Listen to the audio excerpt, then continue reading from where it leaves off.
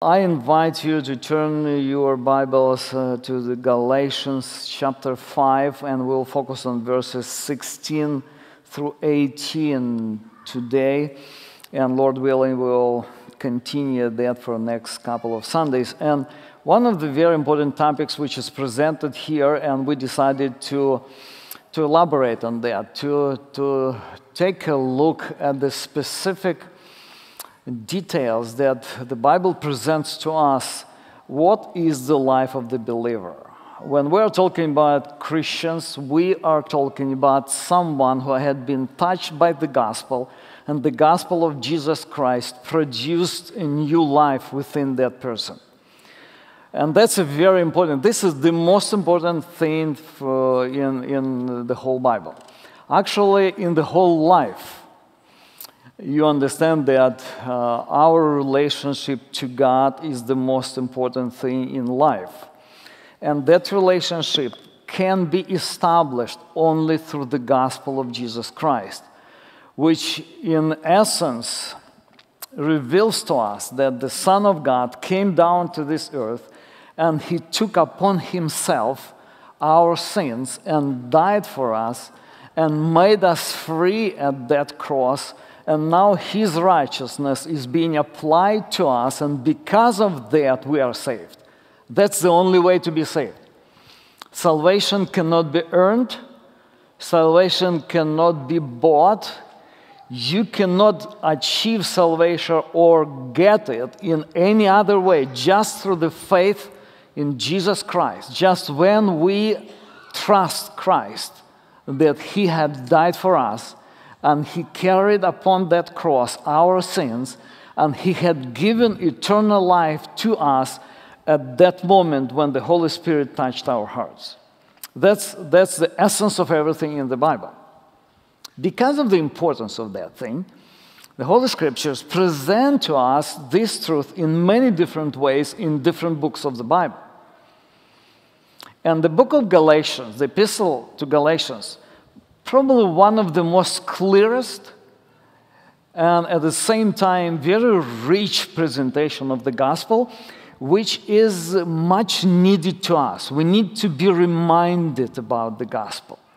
We have that ability to lose focus, to forget, to lose that clarity of understanding of many things, not just the gospel, many other important things. And because of that, Scripture over and over reminds us that this is something which is vitally important to us. And this is why it presents to us very deep and very precise picture of the gospel.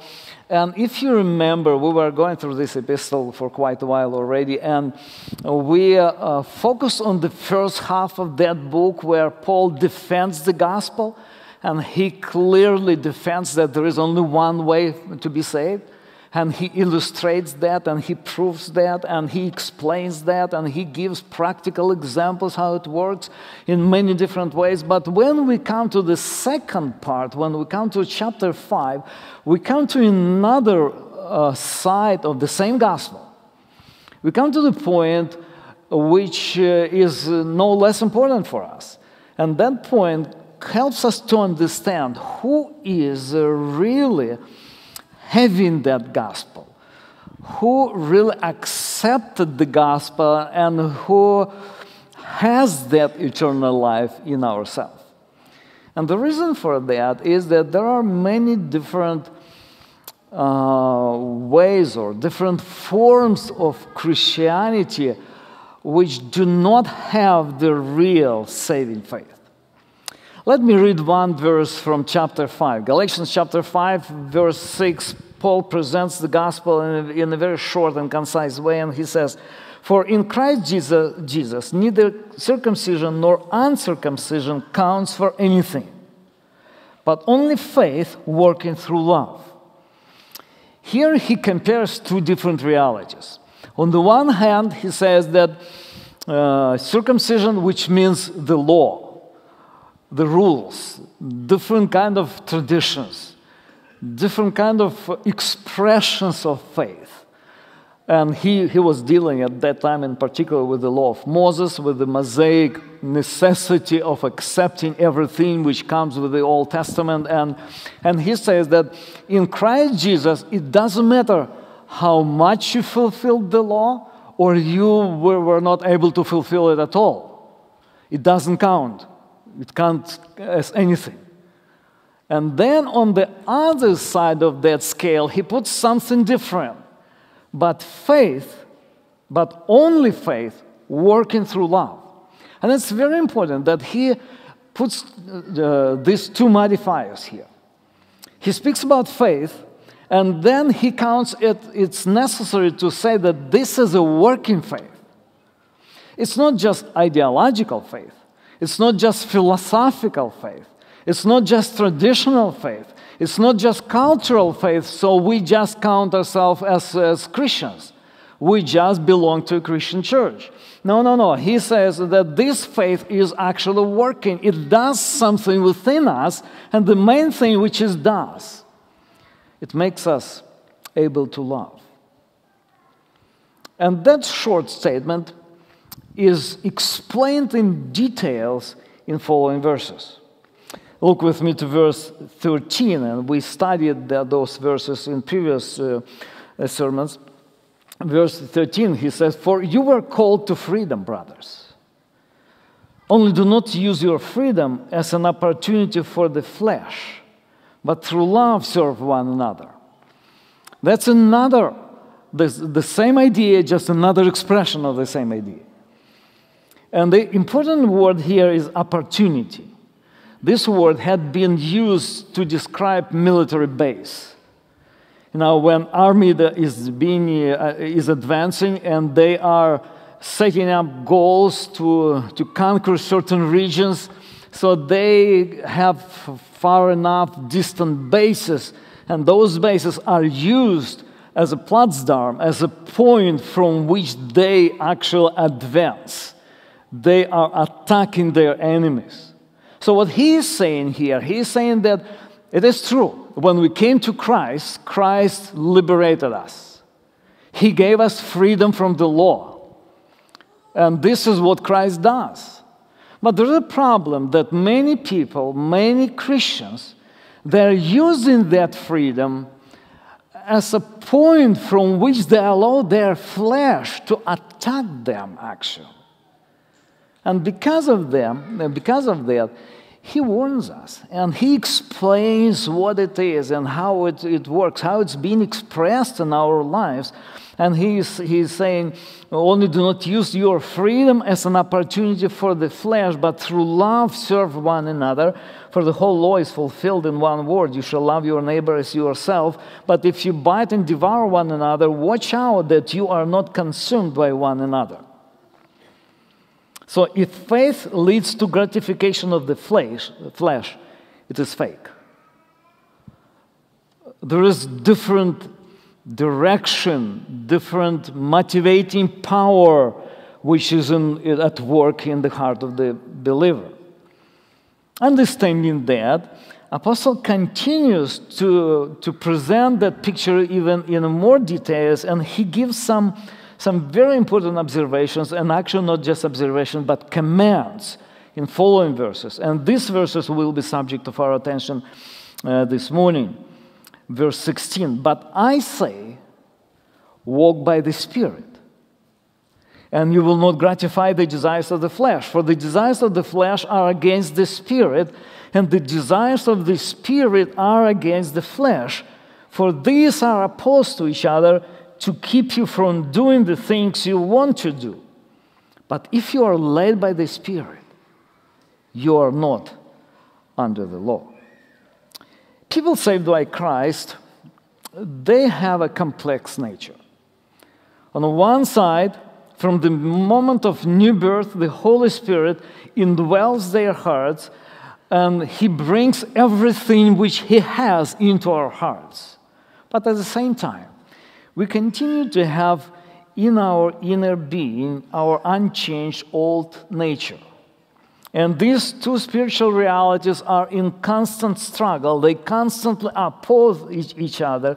And the apostle explains how the spirit is able to overcome flesh and how it's practically possible to win these spiritual battles. He presents two main realities here, and I would like to touch really short, really briefly on both of them, just to whet our appetite, that we would be able to focus on those verses and on this truth and allow them to work in our heart, that the Holy Spirit will bring forth His fruit in us. The number one thing, he explains the nature of the struggle of the flesh and the spirit. You have here point number one, the struggle. If you would add in your notes the nature of the struggle of the flesh, between the flesh and spirit. So he explains that, and then he actually demonstrates how we can win spiritual war within our hearts. So let's read once again these verses. But I say, walk by the Spirit, and you will not gratify the desires of the flesh. And then he presents very interesting reality. For the desires of the flesh are against the Spirit, and the desires of the Spirit are against the flesh. For these are opposed to each other to keep you from doing the things you want to do. So he's referring to a normal single individual. It's not some sort of psychotic disorder when in one person you have two opposing sources of desires. No, this is a normal person. Even more, this is a normal believer who is in Christ Jesus. But there are some things which happen within us, and he presents to us, he calls it the fight between the flesh and the spirit. And in order to understand that, let's first answer the question, what is flesh? There are many different ways how Scripture uses this word flesh, but one of the main points, main meaning of this word is a sinful nature, which we inherit from Adam and Eve. Let me go back to the book of Genesis and explain how it happened. In the beginning, when God had created human being in His image, He did a very interesting thing. He actually created a person who is capable of the same things which God has. A person who is capable of thinking, evaluating, making decisions, acting, and even more. Human beings are created with the ability to create. And all of that reflects the image of God in us. And that was done in such a way that humans had been created to be God's helpers.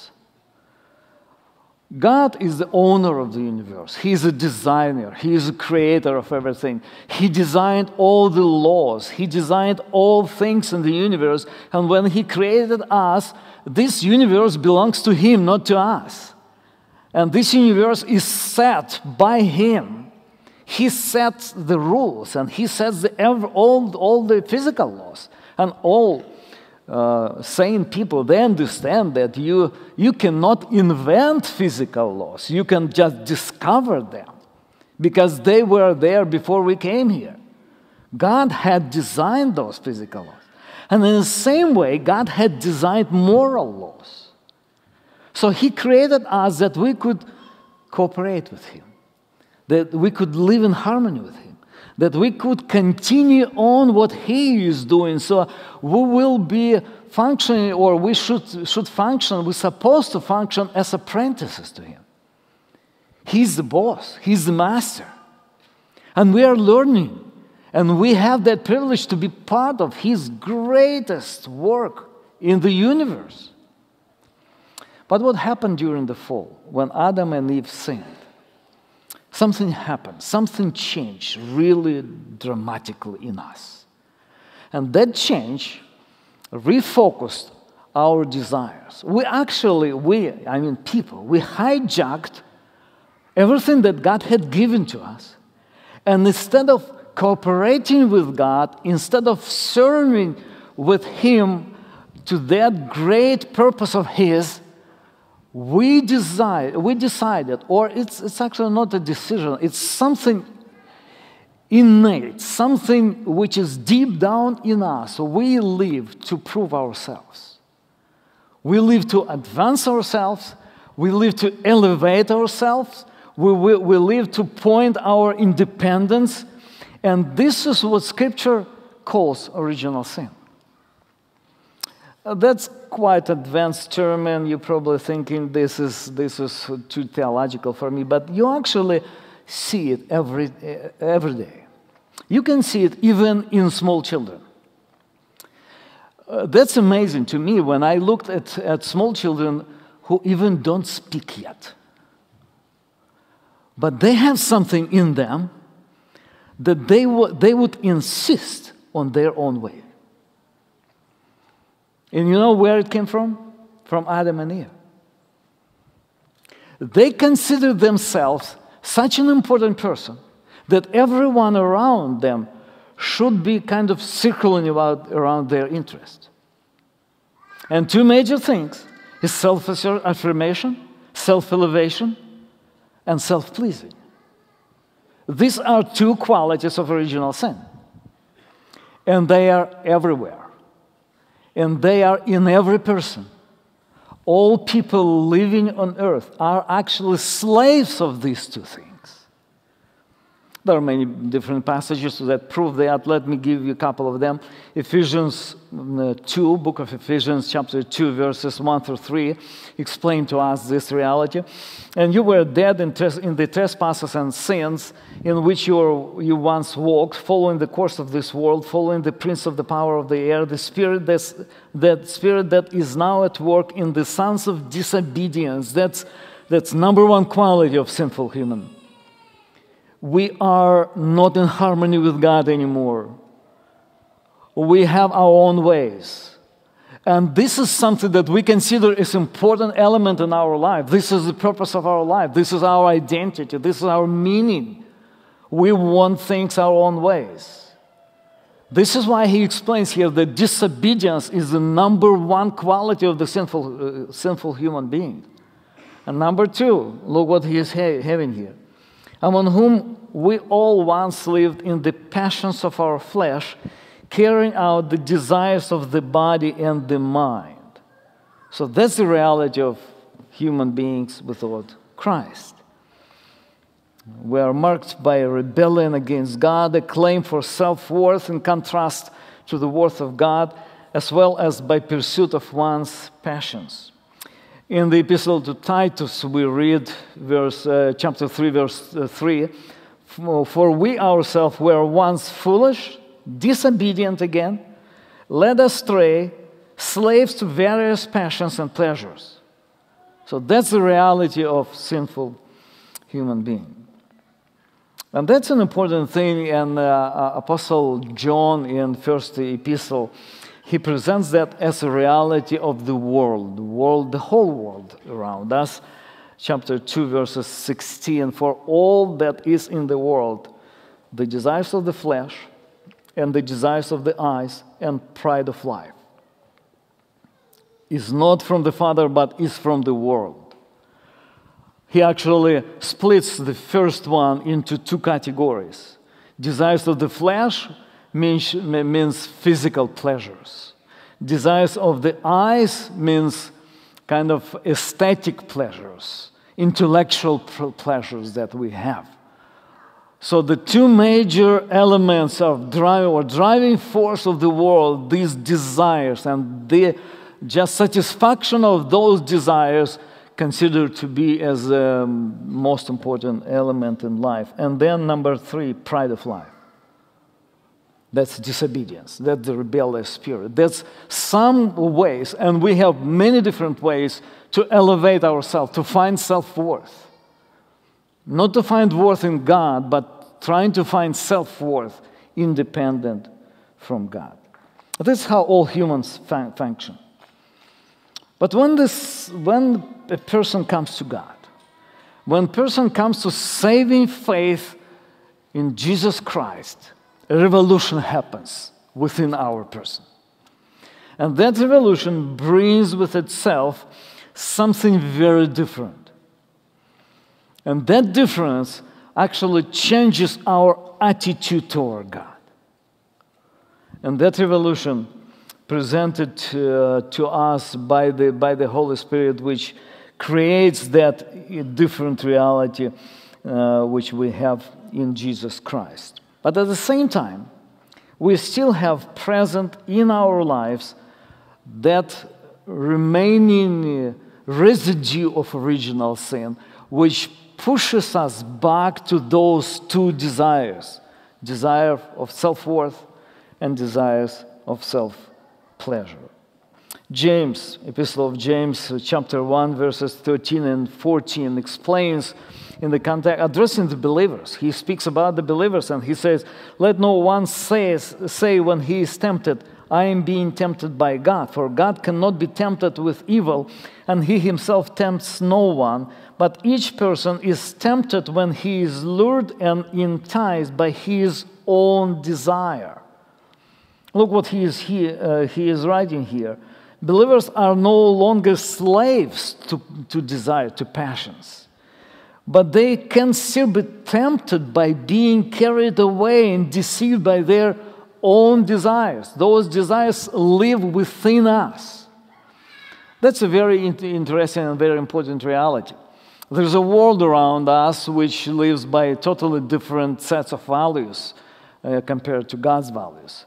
And there is a Satan. It's a real dark spirit which is fighting against our souls.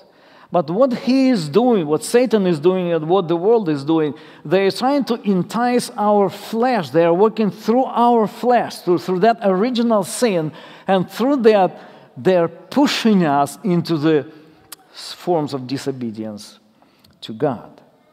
This is why we see this reality, Galatians 5, but I say, walk by the Spirit, and you will not gratify the desires of the flesh, for the desires of the flesh are against the Spirit, and desires of the Spirit are against the flesh. For these are opposed to each other to keep you from doing the things you want to do.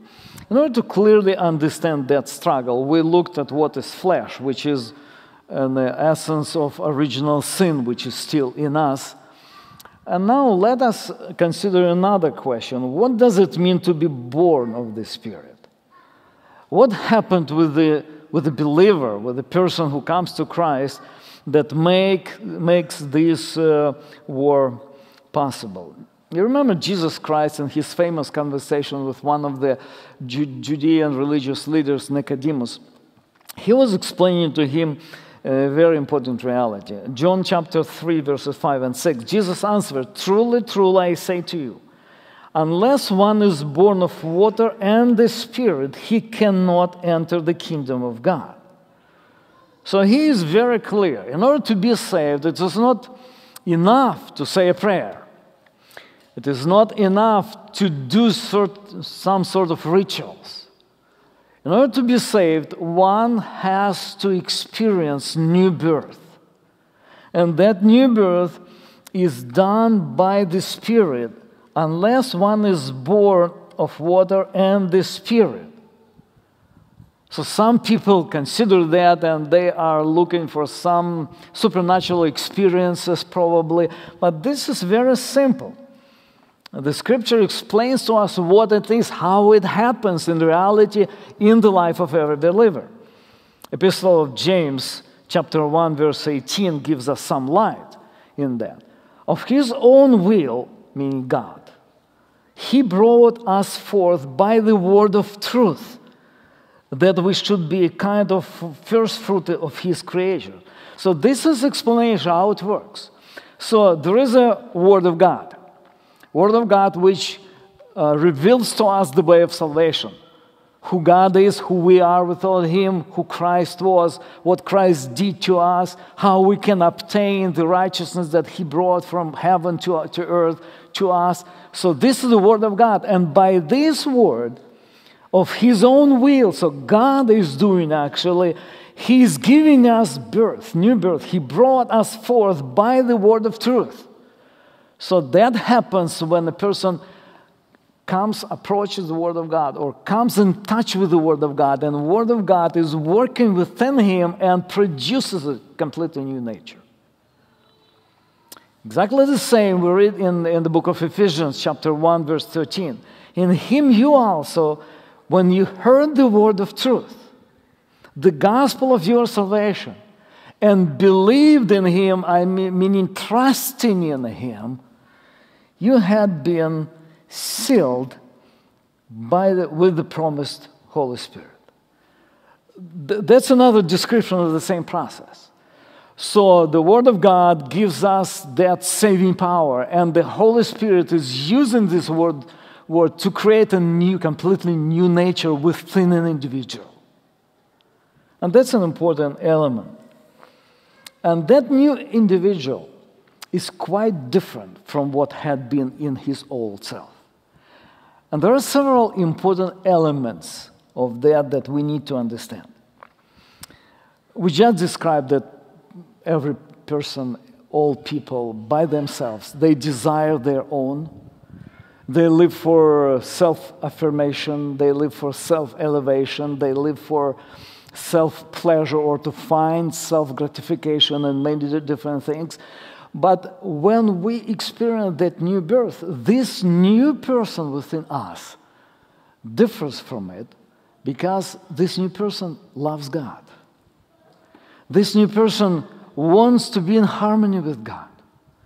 This new person is kind of going back to the pre-fall, to that position where to cooperate with God is the greatest pleasure. This is why this new person is very attentive to what God is teaching us. Because this is the greatest joy of a new person. It's not a heavy burden. It's something that we understand when we had been born again. We understand that this is the greatest tragedy of the human beings, that we missed God's design. We missed His wisdom. We missed His loving heart. We missed His creative work. And instead of that, we are trying to build something opposing God. So that new person, he gets in tune with God. They're working on the same wavelength. They understand each other. And this is why we have that opposition between flesh and spirit. That's a reality of real faith. There are several passages that help us to understand that. 1 John chapter 3, verse 9 brings a great explanation of what happened within us after we were saved. No one born of God makes a practice of sinning. So if a person, inner person, that new person who came to Christ, who had been born again, if it's there, the sin will be unnatural for us. You know, I explained that many times, and it helps me to give some images. If you try the rubber ball, you try to put it under the water, you can hold it there. But it has inner power which is pulling it up. This is a human soul born from God. Yet there are circumstances when we sin, when we fall. We do some kind of mistakes. But we have that inner pull within us which pulls us up to God. This is what it means to be born again. And this is why we have that struggle. And he continues on, for God's seed abides in him. Just try to imagine this ball as a God's seed. If God's seed abides in us, so we sometimes sin and we trample above that God's seed, but it always will go up. This is why a believer cannot live with sin. He cannot continue on with sin. He cannot keep on sinning. Why? Because he had been born of God. That's the reality of new birth. And the same epistle, chapter 2, verse 29, if you know that he is righteous, You may be sure that everyone who practices righteousness has been born of him. That's just another explanation of the same idea. In addition, being born again gives a person's heart the ability not just to live in harmony with him in terms of being or seeking his righteousness, but seeking his love and being filled with his ability to love. 1 John chapter 5, verse 1, everyone who believes that Jesus is the Christ had been born of God, and everyone who loves the Father loves whoever he has been born of him. So this is God's love. It's not the love of Adam and Eve's sinful descendants. You know, when we are talking about love, we quite often we take love as like. You know what's the difference between like and love? When I like, it's something that gives me pleasure. I like борщ or something else, ice cream or whatever you like. Good apple pie. I like. Why? Because when I eat apple pie, it gives me pleasure. In the same way we like people. Why? Because it's good to be around them. Because they are, in their personality, in something what is in them, they are creating the environment which is pleasing to us. This is like. But love is something different. Love does not depend on them. It is being born in us, within our heart. Love is the expression of our care, of our desire something good to the person who we love. And this can come only from God. We bow ourselves, it's foreign for us. God so loved the world that he gave his own Son, only begotten Son. There was nothing in us that God would like. It's all in his heart. So when we obtain that new nature, we obtain that ability. This is why John is writing, describing that in clear terms. So let's go back to Galatians 5:17. For the desires of the flesh are against the Spirit, and the desires of the Spirit are against the flesh. For these are opposed to each other to keep you from doing the things you want to do. If you're a Christian, you had experienced that for sure. You had experienced that many times when you understand that in your inner being you love God. In your inner being you want to be obedient to him. But you find yourself doing something different. You find yourself yielding to your flesh more than you want to.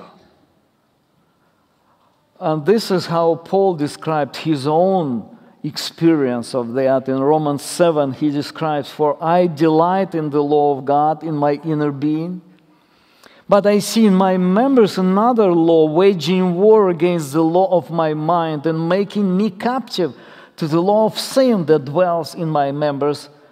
Wretched man that I am, who will deliver me from this body of death?" And later on in chapter 8, he describes his condition, "For we know that the whole creation has been groaning together in the pains of childbirth until now, and not only the creation, but we ourselves who have the first fruit of the Spirit." You remember how James was talking about first fruit within us that God has? First fruit of the Spirit.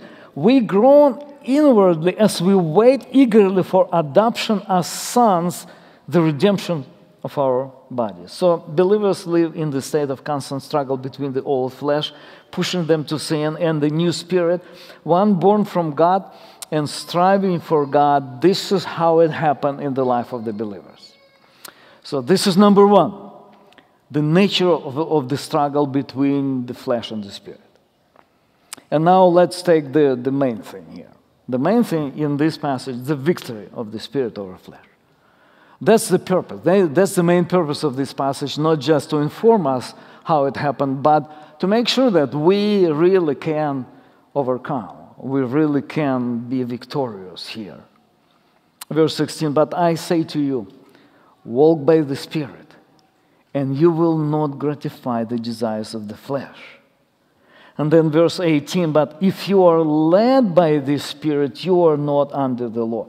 So here the apostle emphasizes two specific circumstances, two facets of that process. And here he explains that the number one thing is walking by the Spirit. This is what will give us victory.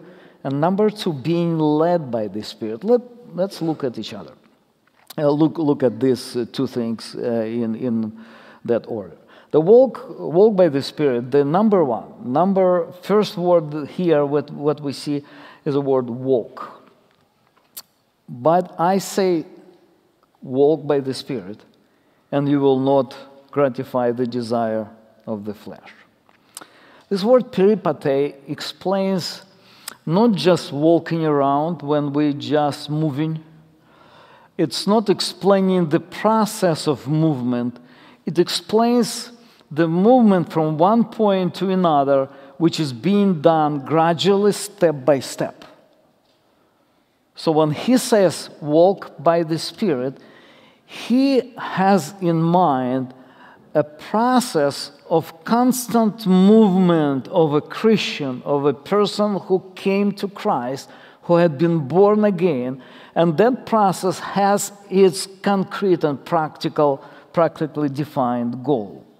The Bible calls it sanctification. You know, there are two things. Justification happens once.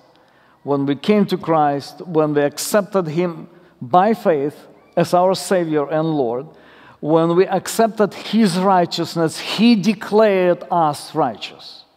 And we are. And God is looking at us through the lens of the righteousness of Christ, and He considers us as His Son, the righteous and perfect Son. But at the same time, there is another side of the salvation process, which is called sanctification. And that sanctification means constant, ongoing process, which takes place in the life of the believer. 1 Thessalonians, we read chapter 4, verses 3 through 5. He explains this process in the following way. For this is the will of God, your sanctification. And then he says that you abstain from sexual immorality, that each one of you know how to control his own body in holiness and honor, not in the passions of lust like the Gentiles who do not know God. So sanctification is a process of gradual transformation of our inner world. And that's an important reality, and we need to understand that. We need to know what the Scripture tells about it, that we would know how to use it. We would know how it takes place in our life. There are 3 practical steps that I would like you to remember, and we will see that, and not just to remember, but ask God that He will give us ability to practice it, to really have it in our lives. Number 1, all things begin with submitting our thoughts, our mind to Christ. So when we say that we have these two natures inside of us, we have this sinful old self, we have that original sin being present in us, and we have newly regenerated a new person who loves God and who follows God and who wants to get to know God. So we are talking about that process of these two realities are opposing each other. But there is a practical way how we can make sure that God's Spirit will have victory over our flesh. And He practically He says, but walk in the Spirit or by the Spirit. So there is a practical way how to do that. The number 1 thing is submit your thoughts to Christ. Everything starts with how we think. Our thought process is a central point of our personality. There are some people who could express their thoughts in a more precise, more beautiful, organized way. And there are other people for whom it's very difficult to do. But all people, all Homo sapiens, Homo sapiens means the human being who thinks, who has mind, who has reason, ability to reason. All people are, first of all, are thinking individuals. And that's an important thing, what we think. And our thought process could be ruled or controlled by the flesh or by the Spirit. This is why in the book of Romans, Epistle to Romans, after presenting the gospel in first 11 chapters, Paul shifts gear and he presents the practical way how the gospel is applied to our lives. Number one thing that he says, Romans 12, verse 2, do not be conformed to this world, but be transformed by the renewal of your mind, that by testing you may discern what is the will of God, what is good and acceptable and perfect. So our flesh regularly pushes us to the more natural way for her, which means to live in accordance with the whole world around us. But our spirit gives us totally different desire. Our spirits understand that the true reality is in the mind of God. He has the right picture of the universe. He has right understanding of the reality, correct understanding of the reality. And this is why Paul is saying, if you had experienced the work of the gospel within your heart, then make sure that your inner being is transformed by the renewal of your mind. How it happened? It happened very simple. It happens when the Word of God dwells in us richly. That's the only way how we can get mind of God. That's the only way how we can have access to the truth of God. That's very simple, that's very interesting, but this is the point where the spiritual war is the most aggressive and most hot. This is where the battle happens. Do you know why we have so much problems now with the attention deficit? The problem, it's not just technology. It's a spiritual problem. The reason for that is that your mind, try to think about mind as a computer processor. Now, the chip inside, which is processing information. And there are different processors, different computers, they can simultaneously do several tasks. And this is how we often think that we can be multitasking. And this is not true. You can, if you have good motor skills, you can, by with one hand doing something, one and something else with a different hand. Yeah, it is possible. But you cannot, at the same time, think about more than one thing. Our inner processor, that mind, is solely dedicated to one thing. Try, not now. Home, when you come home.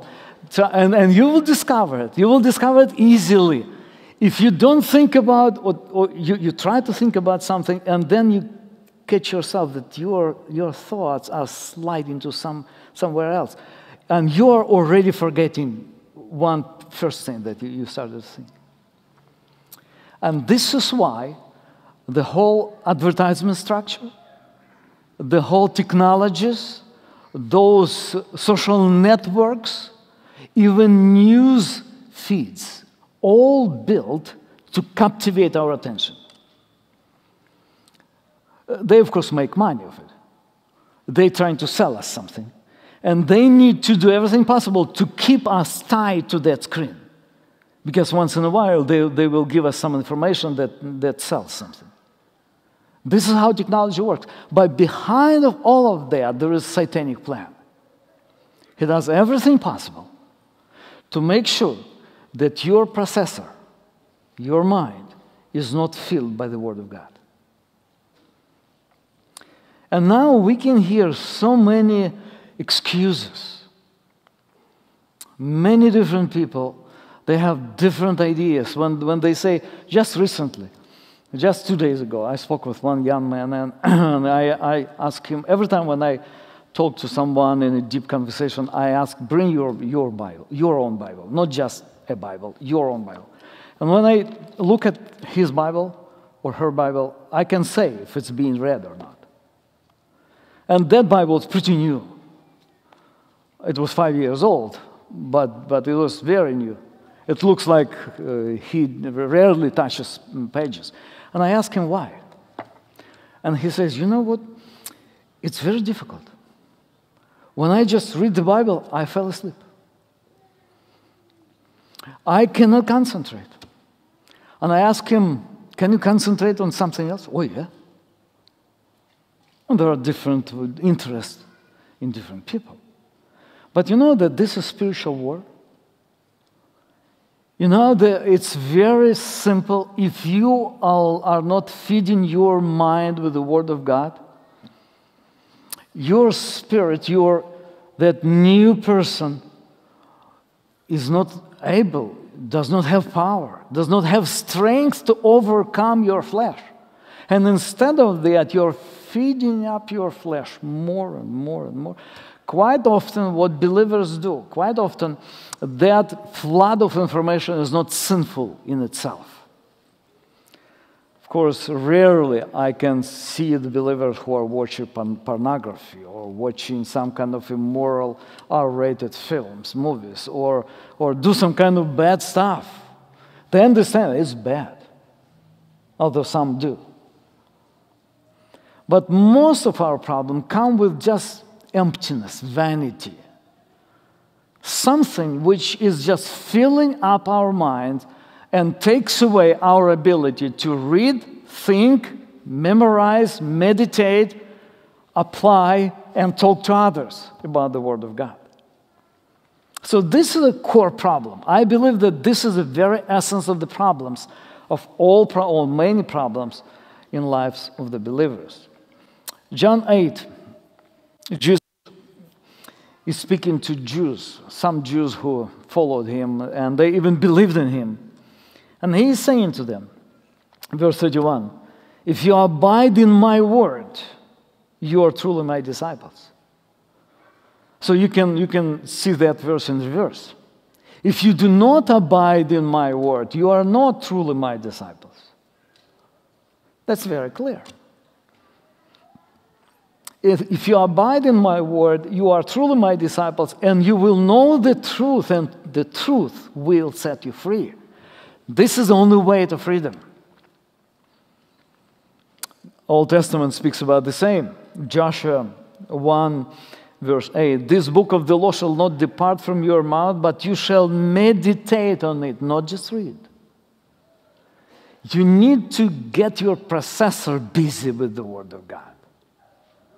We need to learn how to do that. We need to get into that habit, because this is the only way how our inner being, our new person is being fed, getting that source of strength in our life.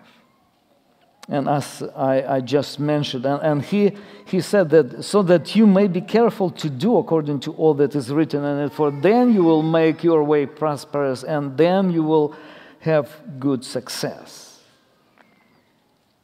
Today, as I just mentioned, we have countless excuses, varieties of means how we are distracted, and anything from I'm tired, I want rest, or I can't spend my entire time reading the Bible, or sometimes people say, no, I am free in Christ, so it means that I am free from reading the Bible.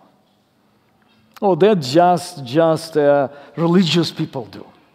Or they are in church every time when church open. Oh, that's just those legalists. But when we say that our inner spiritual being depends on the Word of God, we will use any opportunity to feed our mind, to feed our inner world with the Scripture. So this is number one. Number two. Second step, when we are saying about sanctification, second step, submitting our feelings or emotions to Christ. That's an important part of our life. We are emotional individuals. God had created us with emotions.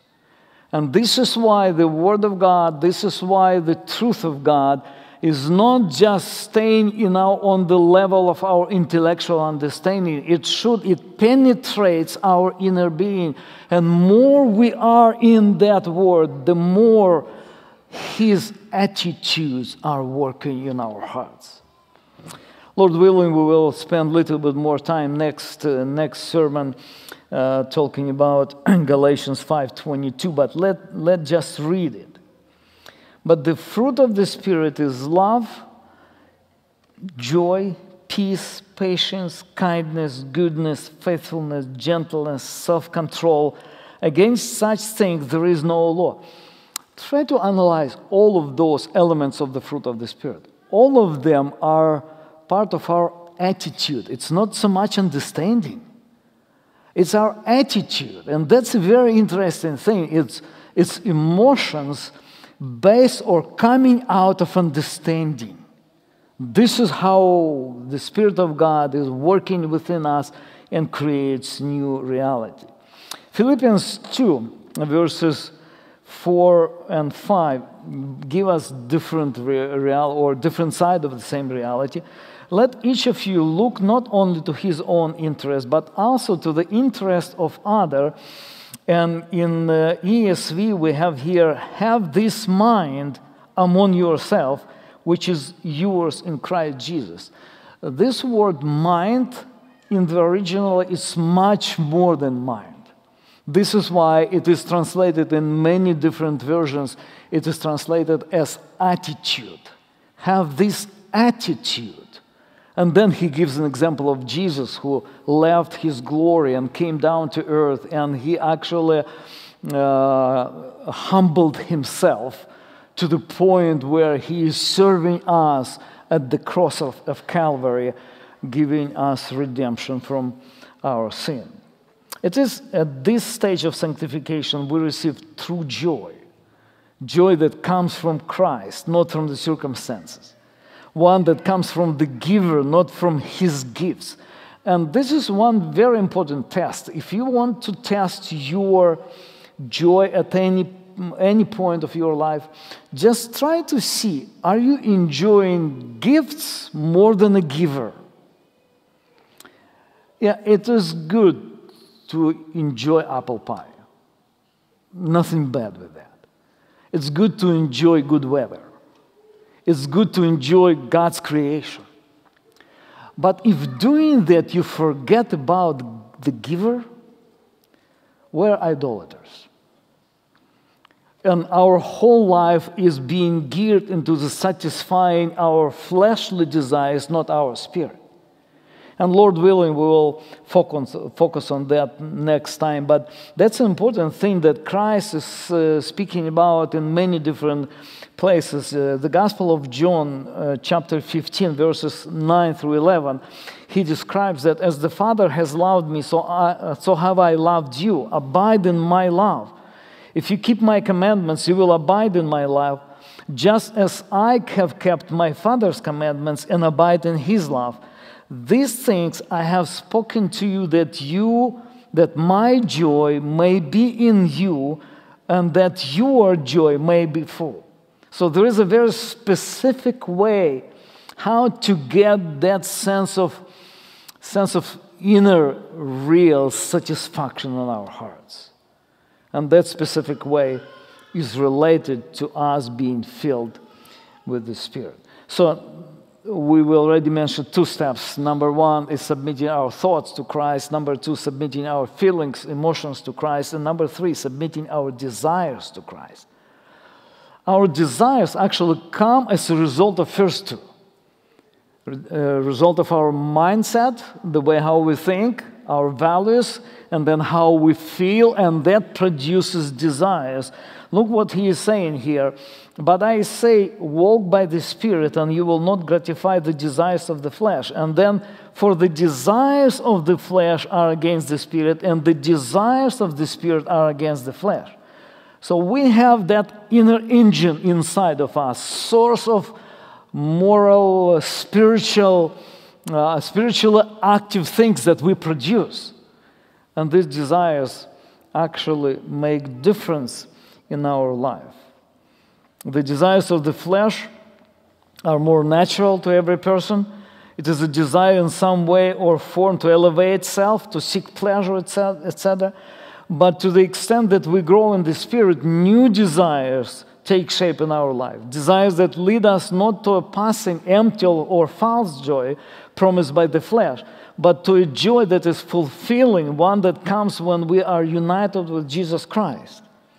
There's a joy which is described in Psalm 1. Blessed is the man who walks not in the counsel of the wicked, nor stands in the way of sinners, nor sits in the seat of scoffers, but his delight is in the law of the Lord. And on his law he meditates day and night. Then he is like a tree planted by the streams of water that yields its fruit in its season, and its leaves does not wither. In all that he does, he prospers. So when we submit ourselves to the promptings of the Holy Spirit that dwells in us, God's Word, His truth saturates our will. It becomes pleasant to us. Life of obedience to Christ becomes desirable and joyful. We do not do it just of obligation, but we do it because we desire it. It becomes natural for us, and as a result, our life is successful. This is why the Scripture specifically points and warns us that we would be very serious about the relationship to the Holy Spirit. I will give you a couple of examples. 1 Thessalonians chapter 5, verses 16 through 19. Rejoice always, pray without ceasing, give thanks to all circumstances, in all circumstances, for this is the will of God in Christ Jesus for you. Do not quench the Spirit. So the Holy Spirit will prompt you to desire what God is desiring, but we can quench the Spirit. And then Ephesians 4:29, we read, let no corrupting talk come out of your mouth, but only such as is good for building up, as fits the occasion, that it may give grace to those who hear, and do not grieve the Holy Spirit of God, by whom you were sealed for the day of redemption. So that's a reality of walking by the Spirit, in the Spirit. That's number one thing that we need to understand. But he gives the second commandment here, be led by the Spirit. So in order to be victorious, to have victorious life in Jesus, in Christ Jesus, to have that prosperous way of sanctification, we need to learn how to walk by the Spirit, but also what it means to be led by the Spirit. Verse 18, but if you are led by the Spirit, you are not under the law. So walking by the Spirit is a simply higher level of spiritual life. So when we are saying that we are walking by the Spirit, it's something that gives us a freedom from condemnation of the law. We discussed quite a bit how Jesus Christ, living on this earth in perfectly righteous life, He fulfilled the law for us. That is absolutely true. In Christ Jesus, we became righteous, and the Heavenly Father sees us through the lens of His Son's righteousness. But in practical life, we can be either joyful, successful, and fruitful, or it can lead us to endless defeats and despair and feeling down. And this depends on whether we are led by the Spirit or led by the flesh. A few verses later, Apostle gives us a clear warning, Galatians 6, verse 8. For the one who sows to his own flesh will from the flesh reap corruption.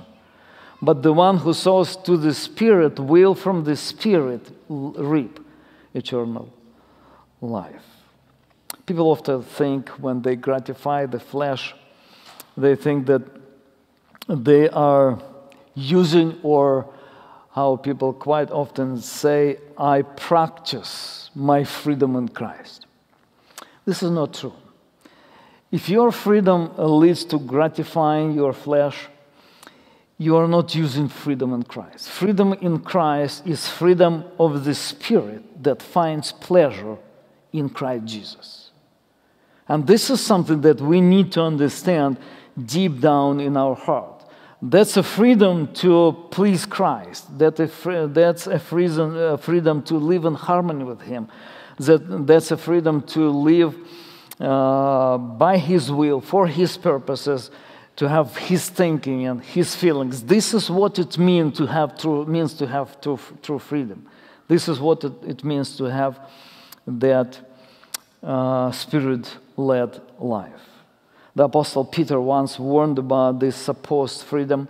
2 Peter 2, we read verse 18, "For speaking loud boasts of folly, they entice by sensual passions of the flesh those who are barely escaping from those who live in error. They promise the freedom, but they themselves are slaves of corruption. For whatever overcomes a person, to that he is enslaved." This is why the words of the Apostle Paul are so much important. But I say, walk by the Spirit, and you will not gratify the desires of the flesh, for the desires of the flesh are against the Spirit, and the desires of the Spirit are against the flesh, for these are opposed to each other to keep you from doing the things you want to do. But if you are led by the Spirit, then you are not under the law. We'll pray now. And as you know, usually we pray kneeling down, and I will give you a couple of minutes just to think about your spiritual battle. There is one in your heart. There is one which is dealing with your issues, your difficulties. And I want you to pray now or to think about that in light of several spiritual realities, just to conclude what we say. Number one, if you are a believer, the Holy Spirit lives in you. That's one thing, one reality that we need to be thankful to God. If you know the Lord, that supernatural, God's given Holy Spirit lives in you.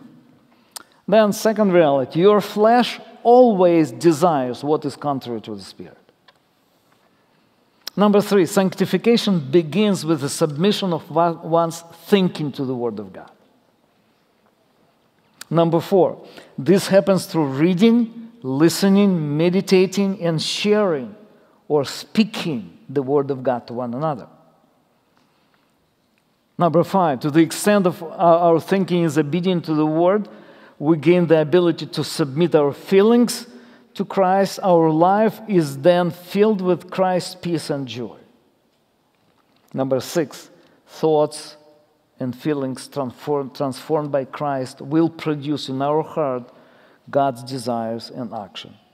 And this is what the victory of the Spirit means in our life. Let us kneel down and spend a couple of minutes in silent prayer, and then I will conclude.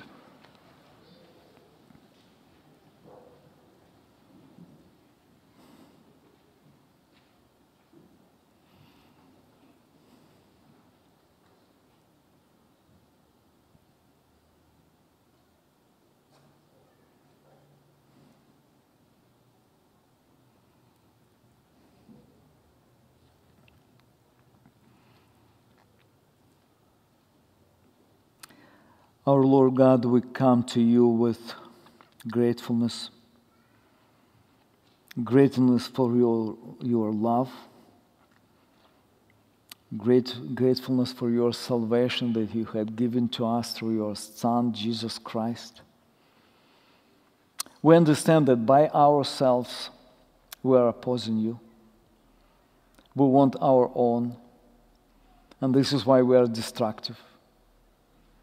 This is why without you we are creating only things which are confusing even more and distracting even more and more.